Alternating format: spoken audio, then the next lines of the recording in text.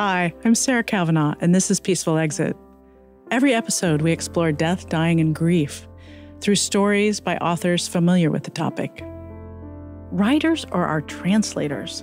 They take what is inexpressible, impossible to explain, and they translate it into words on a page. Today's guest is Lucinda Herring. Her book is Reimagining Death: Stories and Practical Wisdom for Home Funerals and Green Burials. Lucinda has been a home funeral advocate for more than 20 years. Families call her when they are curious or interested in a home funeral or burial experience that's outside the mainstream. After my conversation with Barbara Asher, I was so struck by the sweet human gestures she did to take care of her husband after he died. If you remember, Barbara told us how she intuitively kept Bob's body at home for a few days. She played his favorite music, insisted that his body wasn't put in a bag. Instead, she draped him with a cozy blanket, put his favorite hat on his head. Those thoughtful gestures really stuck with me. I wanted to know more. What else was possible? What else could we do differently? Are we missing out on opportunities to better take care of our loved ones? So naturally, I called Lucinda. She is a wealth of information and resources, and I can't wait to talk with her. Hi, Lucinda. It's great to meet you. You too, Sarah. I've heard a lot about you. How did you get into this work? I got into the work when a dear friend on Whidbey was dying of breast cancer in 1997. And she looked at us and said, I just don't want to go to a funeral home. Can you please care for me yourselves? And we didn't have any idea that we could do that, but we began researching what was possible. We discovered that families can indeed care for their own dead. And then we figured out we could do it legally, and then we actually didn't even need the funeral home. And so we taught ourselves how to do it, and then we had this remarkable experience with Judy.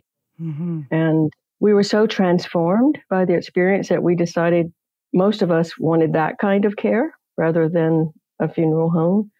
And so we just made vows to each other that we would do that if at all possible. And then I particularly realized that we needed to interface with the funeral industry and not just be doing this home care in the woods on Whidbey kind of fringe movement. And so I did a lot of home funeral training to know how to do everything, particularly the paperwork and the actual care of the body. And then I was lucky to know a woman, Shara Barrett, who was starting a green funeral home in Everett, Washington. And that was in 2010. So that was quite a number of years later. But she invited me to come and get my funeral director's license. So I was very blessed to be able to do that because I was able to, get my license in an alternative green funeral home from the beginning. And we were one of the first funeral homes in the country to empower families to be more engaged and work more creatively with after-death care. And what's the name of the green funeral home? It's called A Sacred Moment, still there. Mm-hmm. Char's the director of that. You mentioned not being a fringe, sort of on Whidbey Island. When did you learn that this care for the body is not a fringe thing? It actually is what used to happen years and years ago prior to the funeral industry being formed, that women would come and take care of their dead. Oh, well, we knew that from the beginning. I had studied death and dying for a long time as a Tibetan Buddhist practitioner, but also as a Waldorf-trained teacher, which I did in an earlier life. And the Anthroposophical community always has these 3-day vigils. And then, just to know that we were reclaiming this sacred task of caring for our loved ones, instead of giving that task away to strangers, it was just deeply affirming of, what we were choosing. And interestingly, looking back, so this was 1997, it was just beginning, mostly, interestingly, amongst women in many different places all around the country. at the same time. And I've always loved knowing that we were just, in our little way, part of this larger emergence. I love so many stories in your book. The woman who told the story about her husband's 3 days at home, and the first day she was emotional, the second day she started to accept it, and by the third day she was ready to let it go. And that sort of ability to take the time, where it's so Yes. rare to take the time to grieve. That was Lori Reapy. She and her husband Julian, they were my dear friends from long ago, and I had lost touch with them. And when Julian knew he was dying eventually of cancer, he wanted to do Death with Dignity. And he was a vital, very alive man. And it was shocking to a lot of us just to get behind his choice. Not for me, because I was working in the funeral home and I was really grateful that I could be of help. But I did go to their house and work with a large group of friends, to come to an acceptance of his choice. And he was the leader in that. It was an incredible experience. He was extraordinary in saying, this is what I'm going to do, and I've chosen it, and Lori and I are together in it, and my children are together with me in it. We were all meeting in this living room.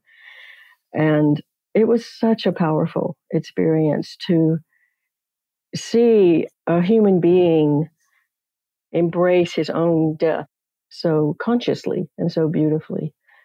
But it was hard. It was very hard. And so Lori and Julian and I knew that we were going to need at least 3 days to come to terms with this decision of his and, have enough time, again, to just be with the process, and to be with the process in a safe place, their home, in a place where Lori and the children and all the friends could grieve openly, and whenever they needed, times to laugh, times to tell stories, times to sing.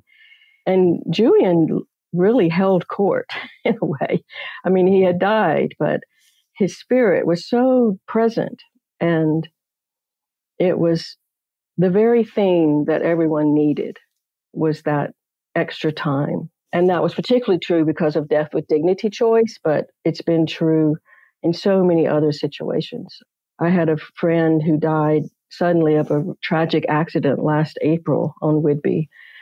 And that was a much more difficult endeavor to bring her home to her farm on Whidbey. But I managed to do it with Char's help from A Sacred Moment. And again, because it was such a sudden and shocking death, everyone needed a lot of time, especially her children and grandchildren, to come to terms with the fact that this had happened. And that was another example for me of how helpful and healing it can be to give ourselves that extra time if we can. Yeah. I'd love to talk a little bit about how art and poetry play into the death experience, because I will say I've been through sort of traditional, the funeral home comes, takes the body, you might view the body, you might have a funeral. But what really intrigues me is the idea of this either pine box or cardboard box that you can decorate and involve the children with art and poetry. And your book has poetry in it. And well, I'm thinking again of Julian, because he was a wonderful poet, and he had a little class in his neighborhood with children, and he helped them write poetry. They wrote poetry together. So when he died and we had this vigil, we invited all the children to come and do art on his cardboard casket. He was cremated, so we had a cardboard container for him, and which is a good thing because you can do wonderful art on that. You can also do art on a pine coffin as well. We've done that before. This was a cardboard one, and we set it up in the hallway outside where he was lying in state, and the children and all the parents as well could come and make his little boat, we called it.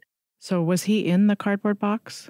He was not in it at the was, time. No, okay. it was just there with art supplies and, room for people to get around it.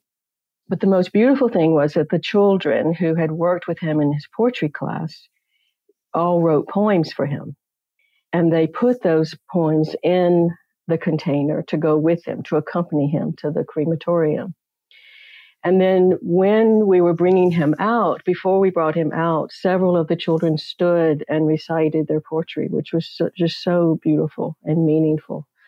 And again, there they were being present with Julian, who was not alive and now dead, but they were still in the field of his holding of them, right, as budding poets. So that was a wonderful opportunity. Yeah. One of the things we talk about in Peaceful Exit is creating your own circle around this subject matter. And as you said, people need to be willing. And so being very gracious and asking, if you were willing to take on a certain job at the end of my life. In fact, we had our annual meeting with a dear friend of mine and who's in her late 70s and has created this pod around her.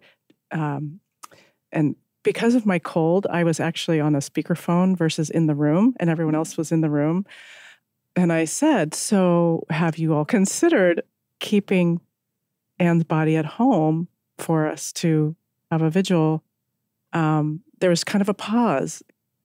And of course, I can't see the people. So I'm like, I wonder what they're, And Yeah. Are we comfortable with that? Because these are not blood relatives. They're friends of hers. Right. It was really an interesting moment. A telling moment.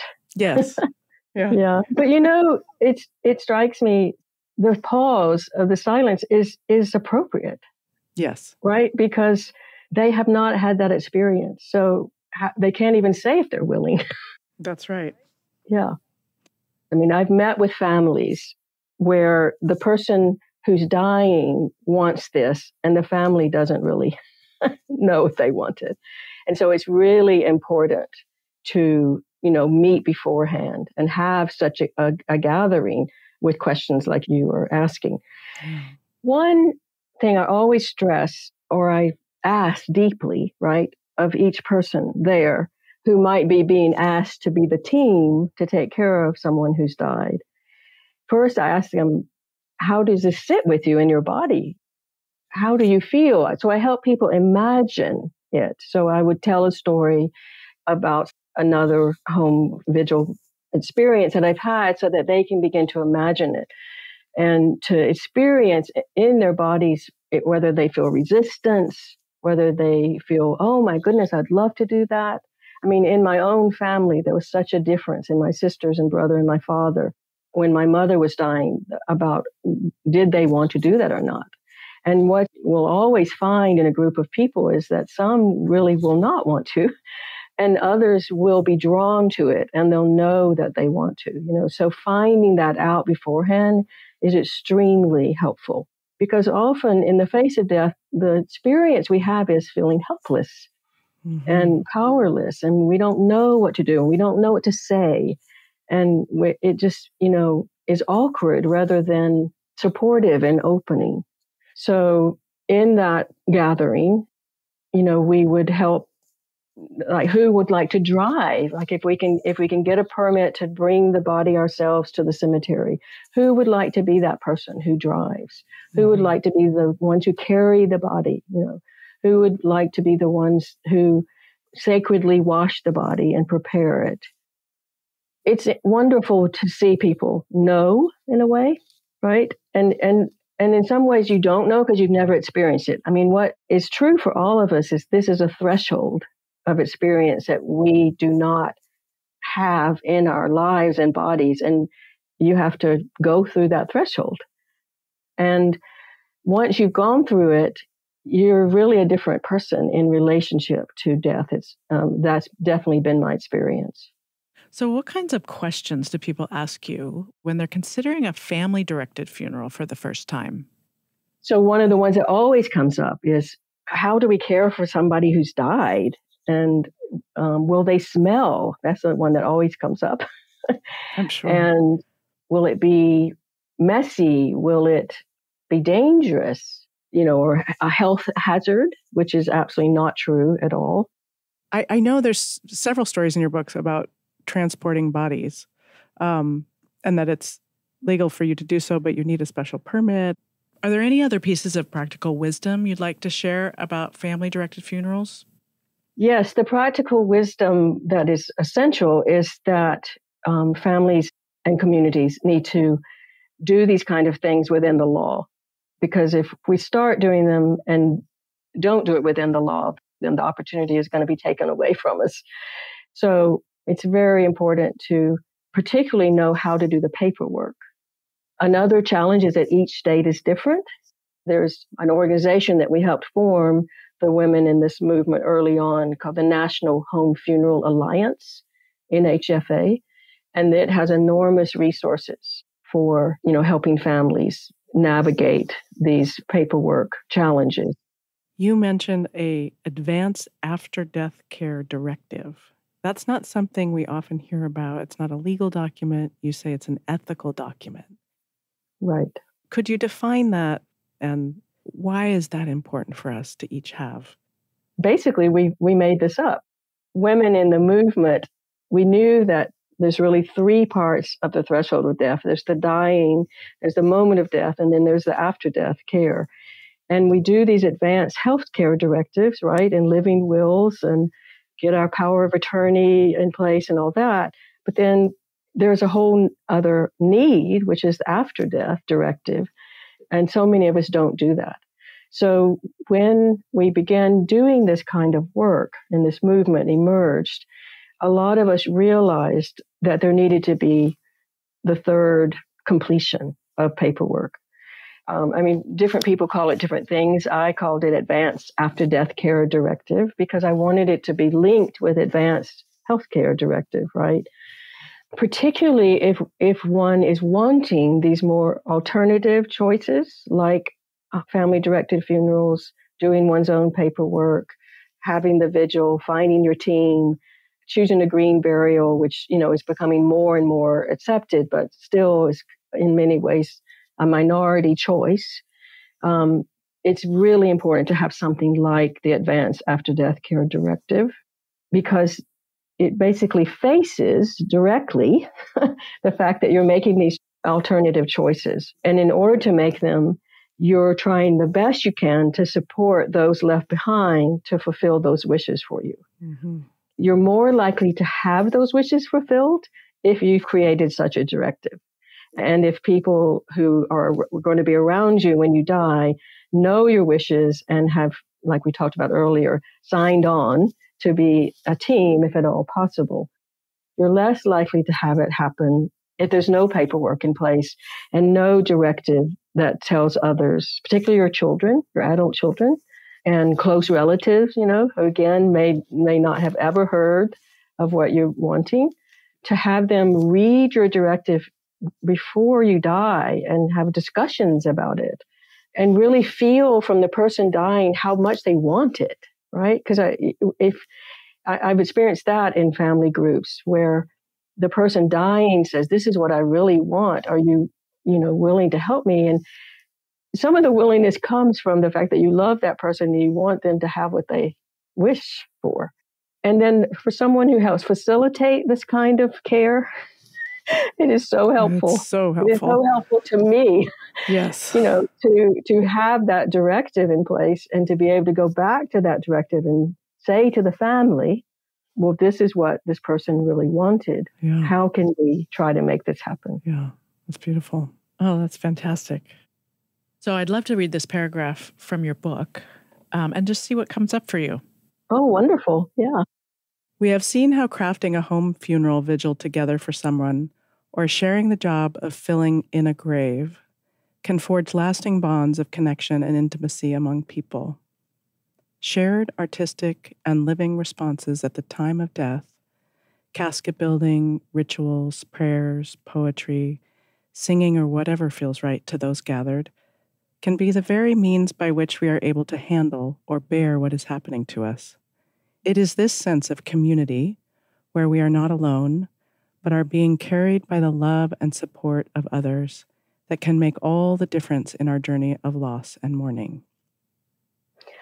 Yeah, well, interestingly, what it brings up are these different stories and experiences where I've been there in the room and watched what could have been just a terrible experience be held in this field of blessing, and love.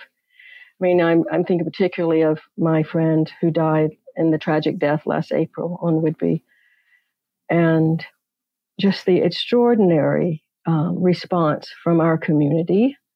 And I couldn't have done it. I couldn't have done it, taken care of her without the community behind me, right? And the team of women who came and washed our friend Josette's body after she had been brought home from the medical examiner, and she was deeply harmed. It was not an easy task, but we did it together. We bore it together. Elders of our community held her children, her 3 adult children, and her 5 grandchildren. And we were able to create a vigil where they were completely part of knowing that their grandmother had died, being with her, bringing compost and flowers from her farm and decorating the shroud and then carrying her to the car. And the children were completely involved. And I watched as the shock in the family was softened and eased. The community was holding each other, and in holding each other, we were holding them particularly. I mean, the shock was still there. The grief and the rawness of it was still there. It didn't make it go away. It just eased it and made it bearable. I've spoken to a few authors about the importance of grieving in community. How can we learn to grieve in community the way you're describing? I think we do it one death at a time. Starting with Judy in 1997, that was the first, right? That we learned that we could do this together, and it helped so much. And then that was so transformative that then the next time someone died, we did it again. And the common denominator in that was there was a group of us, right, who were saying, we will help. And I was one who was saying, not only will I help, but I'll go and get licensing and I'll get credentials to be able to make this possible. So there is legwork to be done and, study and a learning curve to know how to do this. And it is clear that people need to say, I want to do this, right? Yeah. I don't want to just call the funeral home. I do want to be involved in helping make this happen where I live. So there's a process that needs to be put in place. But the more we do it, the more we can do it. And the easier it gets. So I think it's something that happened like it did with Josette when it was such a tragic death. We had been preparing for years to do that, right? And of course, we're an island and it's easier. It's easier on an island, but these kind of communities can be formed anywhere. In the cities, I know of these kind of communities forming. And the more it's done, the more you feel a part of the community and you feel able to do it. So you've talked about your friend Josette dying unexpectedly on Whidbey Island, but what if someone dies in a hospital? And how can you still have the vigil or the after-death care? It's more difficult to have a vigil just because you're interfacing with an institution, right? With a hospital. And they're not laws, but policies. Of course they do. They have to have policies about how they run the hospital. So it depends on the type of death. I mean, when Josette died, she was in ICU and we had to take her off life support. It was my presence that allowed that whole effort to bring her home happen. Mine and working with Shar at a sacred moment. Shar did the paperwork for us because it's much more complicated if the medical examiner is involved with an accident. But if someone were dying in the hospital of, say, cancer, and so many people do die in the hospital, so it's very important, this question. There can be a lot of preparation and proactive questioning and working with hospital staff before that person dies, if there's time, for the family to let the staff know. Sometimes it's a social worker. Sometimes it can be someone who's in charge of taking bodies away from the hospital once they die. So the family can interface with that staff and say what their wishes are, that they would actually like to have their loved one leave the hospital and come back to the home.